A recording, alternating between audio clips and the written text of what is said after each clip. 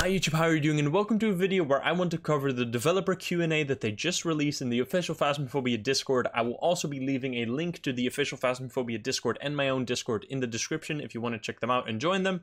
But let's just hop right into the developer Q&A. The first part is about the devs themselves. So if you didn't know, DK Nider is the original developer of Phasmophobia, and now we also have CJDXN, I hope I'm saying that right, as a lead artist, and Ebla Vendor as also as a developer. So there's basically 3 times the developers now, which should be amazing for the game itself. So the first part is about them as people. If you want to check that out, again, you can join the Phasmophobia Discord and check out the developer Q&A. I will mostly be covering this part, or I will only be covering this part. I want to go over future development, new gameplay features, art and animation, and VR stuff, because this is really just like impactful for the game and its future plans. So let's go over that. Let's just read it through, and I'll give my own comments as they come.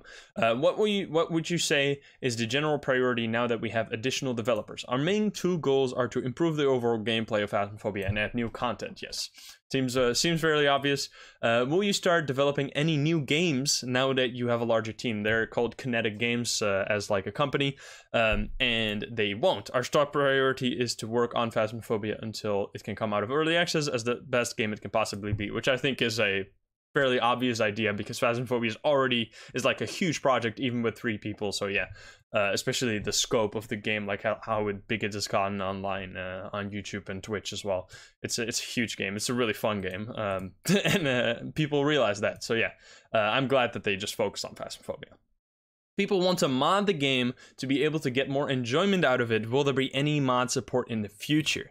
There are no plans, sadly, to add any modding support. Now, the reason is that we have a vision for Phasmophobia, and we want to keep the game true to its core values, which I think that mods, like, as the game is fully out, then adding mod support could be awesome. There could be some really fun things, maybe minor mods or maybe minor changes that they could implement themselves. Something that I would love myself is like a no sanity mode or some other crazy, I don't know, just things that are not supposed to replace the like core game, not like a different game mode or something that is like that you should always turn on to get the most experience, the most money, stuff like that. But just something if you want to do a special run, or you want to do a challenge, like something, a challenge run, randomized equipment, randomized, I don't know, anything like that could be really cool and could make the game, I mean, last forever, which I think that it is a little bit unfortunate that there are no plans at all, and not that they're not even like, it doesn't seem like they're really going to ever do that, which I mean, the reason is I think the reason is pretty strong, so I agree with it. Ultimately it's completely up to them. So yeah. Are there any plans to include more accessibility options? Yes, we are going to add UI elements for people without microphones to interact with the ghost, Ouija board, and the spirit box. We're also looking into adding call-byte options for the graph and other UI elements. So yeah, accessibility, something like, I don't know why that's not in the game yet, but something like an auto sprint. I don't know why that's not in the game yet, but yeah, it's something like that. Accessibility options where people that have certain, like, I mean, accessibility issues can play the game better would be awesome. Colorblind, great stuff like that. I don't know how this is going to work in multiplayer. I hope it's not going to be really strong where you could just like spam a button like make the ghost angry, make the ghost angry, make the ghost angry, just auto clicker, make the ghost angry button. That would be awful. I hope they're not going to do that. But yeah, we'll see. Will you be releasing on consoles or other platforms? We'll be looking into porting the game onto consoles and other platforms as soon as possible now that we have a larger team, which is great. A lot of comments. I've gotten a lot of comments about this. Like, I'm so sad it's not on PS4, Xbox, stuff like that. And now they will do that. I don't think they're going to go on mobile. I've also had people comment about when will this be available on mobile? I don't think it'll go mobile, but it will definitely go, as they say, onto the like console stores. So that's awesome. And I hope there will be crossplay too, by the way, because that would be really cool. Now that the team is larger, will there be more frequent updates? Larger content drops will be released in a similar schedule to what they are now. However, the quality and scale of these updates will be larger. Smaller patches and bug fixes will now be more frequent as we have more people to find and fix them. all right, so this is like as people were speculating, like, will there be more patches or will the patches be bigger? It seems like they are going for the second option, where the patch will just be bigger and higher quality, which is honestly nice for someone as me that makes content on the game. If they release a patch every week, I would be glued to Phasmophobia, and I could never even take a break because I would have to cover everything every single week. So I'm fine with the larger content updates. So there's, I mean, more to cover at once. So that's cool. Will the beta version of the game remain the same for future updates? We are going to be restructuring how the beta is used for the game. We want to make sure that future updates are received by everyone at the same time for the best experience. Now, so I was a little bit confused by this, so I also asked in the content creator chat what this actually means, and it seems that they basically want there to like this is the most important part. They want that everyone receives the content at the same time. They don't really know exactly. They just said that they're not exactly sure what this means, if they're gonna test it internally and just release it in one go on the current patch, or what else they want to plan with this, or if there's still gonna be a beta at all. This is of course something that doesn't really matter for the most experienced Phasmo players, but for the general population, people that just buy the game on Steam and just play on the current patch version, this will matter. I don't really know what is against like the way we've been doing it now, where content creators and everyone covers the patch and everyone can play the patch right away earlier, because it's also really fun to play with the bugs. Honestly, I would not be against just removing the beta branch and making current patch basically the beta branch, where there will be some bugs and there will be some, I don't know, things that break here and then, but that's just fun. That's part of the game experience, in my opinion. So I wouldn't be against that. But yeah, we'll have to see how this goes. This is mostly important for people like me that play the game a little bit too much. So yeah, new gameplay features. Will you be adding any new game modes? Something that people have always been asking. Phasmophobia is and always will be a co-op ghost hunting game. We don't want to change this too much and would rather add as much as possible to the core gameplay. I completely agree, 100%. I generally do not understand when someone asks, like, why is there not a gameplay mode where you can play as the ghost? Like, that's just Dead by Daylight or whatever other asymmetric game you want to have. That's just not what Phasmo is. Phasmo is a puzzle game where the puzzle is an AI that fights back. It's honestly genius. Like, if you explain it like that, like, how can you not love that concept? It's just such a great idea, and I am glad that they are not going to cave into the, like, people that say that without even really realizing that that would just be a completely different game and would not really fit at all. So yeah, I'm glad with that. What are you going to add to the core gameplay to keep it fresh? We've got lots of plans to add new evidence, main / optional objectives, and new ghost types. Keep an eye on the Trello. I will also link to Trello in the description, which is basically where they post like all the ideas of what they have planned for the future in more like concrete, like patch notes, basically. Like future patch notes is kind of what they are. Like, we're gonna add this ghost, or we're gonna add this map, stuff like that. So yeah. That is, they plan things to add to the game. Like they want to add more stuff to the game. Great things. I love that. Of course. Experienced players have mastered the game. Do you have any plans for any new challenging content for the veteran ghost hunters? We are planning to do a large overhaul and rebalance of the 3 difficulty modes in the near future. We want to make sure the game gets harder in fun ways instead of just being able to, ghost being able to hunt more. Okay. So that probably means they will maybe make like the current professional intermediate, amateurs, tune that down, and then make the current professional tuned up.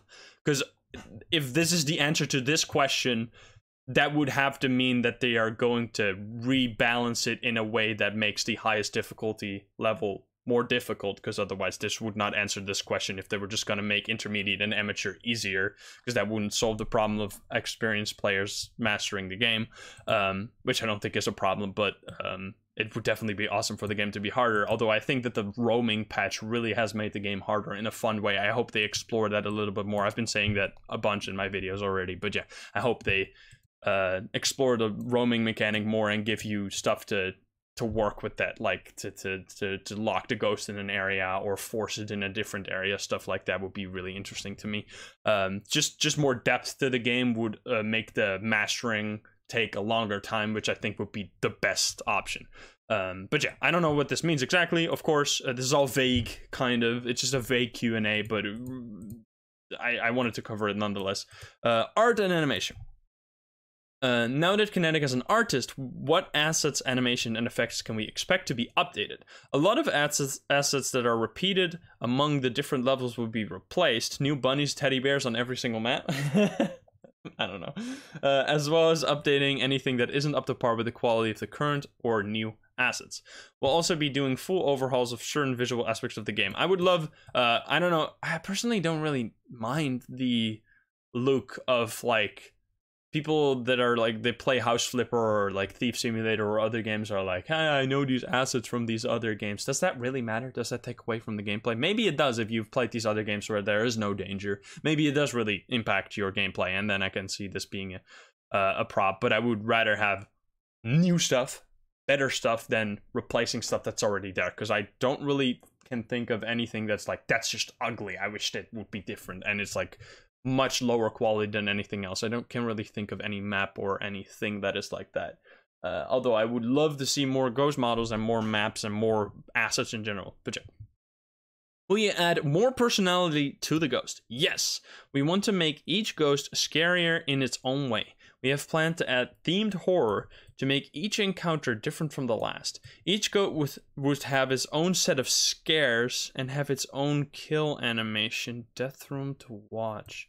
I hope they mean ghost model and not ghost here. Like, just have one. Just make a team. One person puts in all the items, or don't even put in any items. Have one person die, and then based on the ghost animation, you know what ghost it is, and then you just leave. That would be awful. I hope they don't mean what this says, but they actually mean something different, because then you would know immediately which ghost it is based on a singular event. That would be awful. So I hope they mean ghost model and not ghost type. I really that would remove Phasmophobia from Phasmophobia. So I don't think they mean that. That would be insane. So yeah, I don't think they mean that.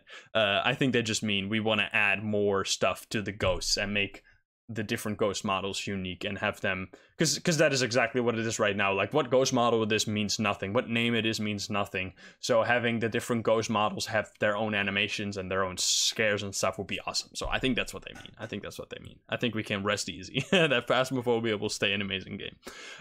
Are we going to see more classic horror trope ghost interactions like rocking chairs rocking rocking chairs rocking, I mean, it's correct. Doors slamming, cabinet doors flapping, sounds of scampering, and dolls moving when backs are turned. For sure. We love old school horror and want to make sure that the scares in Phasmophobia are tense and interesting.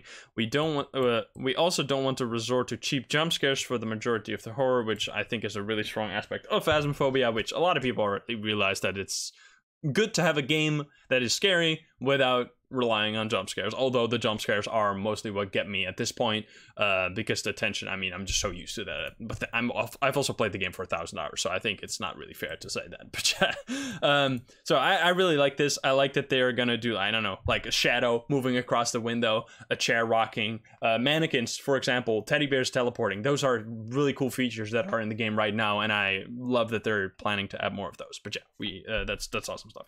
VR, the last part. What are you going to do to improve the VR version of Phasmophobia? One of our first tasks will be to upgrade the entire VR framework to work with the newer headsets.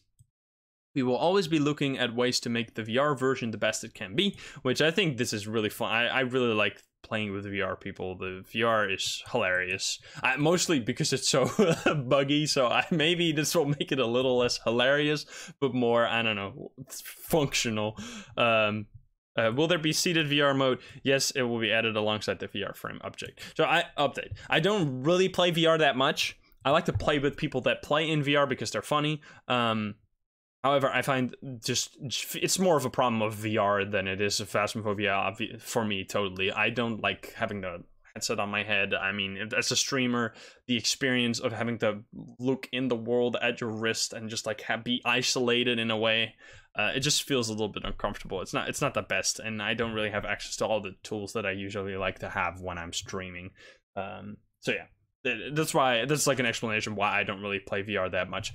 But overall, I mean, it's stuff we already like. They're making the game better. They're planning to make the game better, and now you have a little bit of an idea what exactly they want to hit, like the targets they want to hit to make the game better. I like the harder game. I would love to see more things to make the gameplay deeper and more. That there is more to master. I think that would be the perfect thing for me personally, because I love mastering games. That's like the entire thing that I love about Phasmophobia in the first place, that there was so much to master, so much to do, which is just, I don't know, kept it fresh. Even up till now, I'm still learning new tricks, new things, which is awesome. Like the fact that that's still possible after 1,000 hours, that's like shows you how good of a game Phasmophobia is. And then the other stuff is like the new assets with a new artist is great stuff, and the events. I can't wait to see the new events that they want to add, just to make every run, like, it would be really cool if even after like 100 individual games or more than that, you still wouldn't have seen all the different scares. Like mannequins teleporting, I think that's been in the game for like super long time, maybe even since the start, and it took me a long time to realize that. Like stuff like that where things can still surprise you, scare you, even after many hours of playing it. It also gives you like these stories to share, right? I had this ghost, I had that happen to me, I had this poltergeist, I had X thing, and having more of those stories to really like make this such an anecdotal game is a really fun thing. I really love telling stories in Phasmophobia. I don't know, I have made over 400 videos on Phasmophobia, and I still feel like I'm not making the same videos. Basically, like I repeat challenges, or I upload just like a general gameplay, but I still feel like I can put a spin on it every time, and it's a really fun thing to do. So yeah, I love Phasmophobia, and I am glad to see that they're expanding the team. They are working on more things, but I think that's gonna be about it for this video. Sorry it took so long. I could have just read this out, but that would have been boring. I wanted to add my own commentary to it, and I hope it was somewhat. It added to the experience. Again, links in the description for the Phasmo Discord and my own Discord and the Trello board if you want to check out what kind of specific things they have planned. But I hope you enjoyed. If you're not subscribed, please do so. If you like the video, like it. If you dislike it, dislike it. And if you want to join the streams, you can join us over on Twitch. But I hope you enjoyed, and I'll see you in the next one. Love you guys. Bye-bye.